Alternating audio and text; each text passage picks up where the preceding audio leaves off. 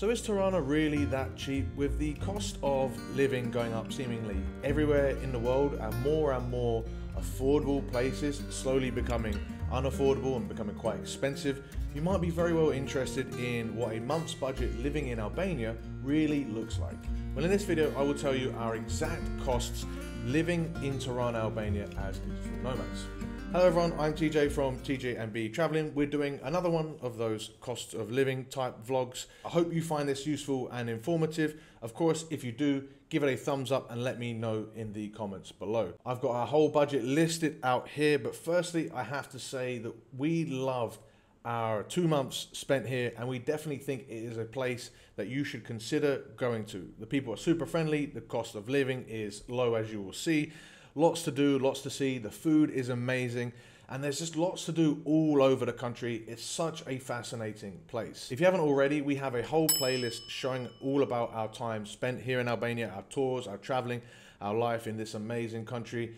Go check that out. I'll put it in the cards above. And finally, before I get into our exact budget, I will mention that these are our exact costs. So they're what Bia and I spent on average per month here. And this is based on our choices, our lifestyle. I would consider us somewhere in the middle of budget travelers and like lavish travelers. We don't necessarily splash out on any luxurious expenses or anything like that, but we do have some level of comfort when we travel. So like read into that what you will. Okay, so we categorized our costs as follows. We've got accommodation, transport, groceries, eating out, coffee shops, pharmacy, gym, and Brazilian Jiu-Jitsu. We also did take a few tours that were completely paid for. We've not included those in this budget just because they're a little bit separate from like living expenses, as they're what we chose to do to travel on the weekend, and I just didn't think it made sense to include them in the budget. Accommodation in Albania is fairly cheap. Tirana's probably one of the most expensive along with Sarande, but even in the high season, which was when we were there, we got a 1-bedroom apartment, super central, beautiful, and it had everything that we needed, and it cost us $791 per month. We thought that was a really good price, and it fitted well for us considering the location, which was perfect. It was right on Skanderbeg Square, in the middle of Tirana. We were next to everything that we needed. Loads of cafes, grocery stores, vegetable mini markets, our gym, our jiu-jitsu, everything that we needed, and we didn't have to pay too much for transport to get around. We love that place, and we would recommend it to anyone that wants to stay in Tirana. And actually, I'll put the Airbnb link in the description below, maybe even in the comments as well, so you can go check it out. Next, we have transport, and as I mentioned already, we were in such a great location that we could do probably 80 to 90% of all of our things in our day-to-day life by walking. Because of this, we didn't have to hire a car or have regular taxis or even get the bus that often. And even then when we did, the bus was like 40 cents. We got the taxis 1 or twice, and a few times we got buses to other locations a bit around the outside of Tirana or on the coasts. But for us, in total, for the whole month, it cost us less than $40. It cost us $38.27 for the entire month. Remember to say that we walked 80 to 90% of the time, so this is a big reason that our cost is low. So you could offset some of that travel cost potentially if you chose to live a little bit further outside in Tirana. We decided to live centrally, pay a little bit more for accommodation, and then much less for transport. Okay, so groceries. If you follow us, you know that we train quite a lot, so that means that we eat quite a lot. This goes into our grocery budget as we eat most of the time at home. Even though the expenses go up just because of the sheer amount of food that we eat, they also go up because we're looking for specific high protein, vegan and vegetarian options, which were quite hard to find in Tirana, if I'm honest. Fruits and vegetables were extremely cheap all over Albania, so that makes our costs go way down for our grocery budget. With that all being said, our total costs together per month were $448.80. Lots of delicious fresh fruits and vegetables. We would definitely recommend buying fresh products from any of the markets throughout Tirana or throughout the rest of Albania, as the food was phenomenal. We really did enjoy eating at home, and this budget was put very well to use. Now, for an average couple in the Western world, that might seem kind of normal. That is really cheap for us, considering that the amount of food that we eat, the amount of protein options that we eat, and just how much we do buy at the grocery store.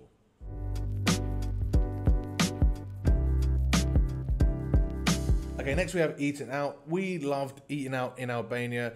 It's crazy how affordable a lot of the food is in restaurants. We used to eat out every weekend. We used to have ice cream 3 times a week at least. We would get bureks, all the traditional vegetarian food.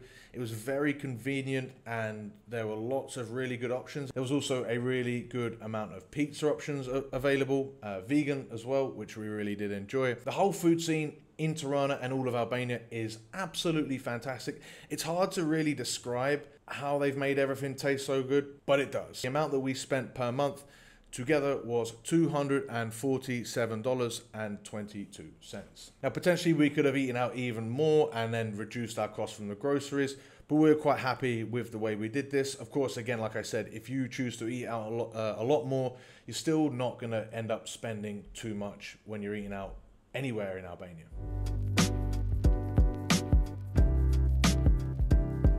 Okay, keeping it going, next we have cafes. We love coffee shops. We actually really enjoy working out in coffee shops as digital nomads. I know how cliche, and Albania wasn't any different. We used to go a few times a week, and our total cost for the entire month was $211.94. Albania is actually known for having loads of coffee shops, having a big coffee culture. And sometimes they're good to work at, sometimes they're good just to sit down and people watch with an espresso and a cigarette. We didn't have the cigarette. There are lots of coffee shops that are convenient to work at. There are not a lot of coffee shops that do soy options. There are not a lot of coffee shops that do fancy frappuccino type options, apart from maybe Mon Amour and Mulieris. But that's okay. The coffee culture is great and should be appreciated. Pharmacy, this might not be a thing that you would consider as a big living expense, but it is quite important in your day-to-day life, particularly when you've got such amazing hair as Bia and you're trying to grow your hair out as I am. So we got hair cream, vitamins, all that little stuff to take care of ourselves. That all comes from the pharmacy and is an important part of day-to-day life. Per month, we spent $34.91, which for what we got seems very affordable, but not necessarily outstandingly cheap because of what we got isn't sourced from Albania. Next, we have the gym, which is pretty local and simple, but it had everything that we needed and it really worked out great for us. The people there were also really friendly, and for the most part, the gym wasn't really busy ever. In fact, it was never busy when we were there. And we enjoy that because we just get to train, keep to ourselves, and not have to wait for any equipment or get disturbed. This gym, I'll put in the description below as well. We paid $74.80 for the both of us per month. Albania does have many other gyms. It has cheaper gyms. It has some lavish, more expensive gyms. It's up to you on which you decide that you need. And then finally, in our categories, we have BJJ. We train BJJ everywhere we go. It's an amazing sport. It's an amazing lifestyle. You have an amazing community of people wherever you go. And Albania and Tirana was no exception. The prices can vary a lot depending on which country you're at. It can be very expensive somewhere, can be very expensive in other places that are actually normally cheap. We paid $149.60 for the both of us per month. That got us access to all of the classes which we could go to every single day. And in general, that's very, very reasonable for a jiu-jitsu, grappling, or any MMA gym.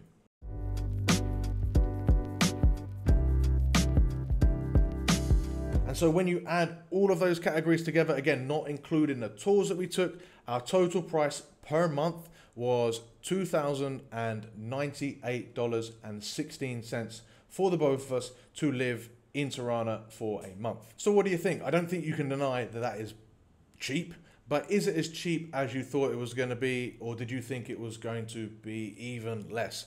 Let us know your thoughts in the comments below. Are you surprised by that? Because for us, Albania has been one of the most affordable countries that we've stayed in and one of our most enjoyable times. Okay, this is going to seem a little bit weird because it's not in with the rest of the video. For some reason, we forgot to include our entertainment costs, which include cinema, museums, what else? Anything else? I think that's it. Cinema, museums, walking tour, tips, etc. That monthly cost for us was $31.55. I'm not sure if this is going to be added to the end total. We'll probably add it as a text, but I don't know how we messed that up, but it's important that we included that in there. We found all of the museums, the cinemas, all of the fun activities, the water park as well, all also fit in line with everything else in Albania. Incredibly affordable, very well priced, very reasonable, very cheap, in fact, for you to have a good time here. If you enjoyed this video and found it useful, we've created many other cost of living as digital nomads type videos from many different countries. I'll put them in the card above and in the description below. I'll also re-emphasize the playlist that we have made from our entire time here in Albania. If you made it all the way to the end and you haven't subscribed to our channel, please do that, or at least hit the thumbs up button to let us know that you enjoyed this video and let it spread out to all other people in the YouTube universe so that we can inspire more and more people to travel and visit awesome countries like Albania. Let us know any comments you have in the comments below. Thank you guys so much for watching, and I'll see you in the next one.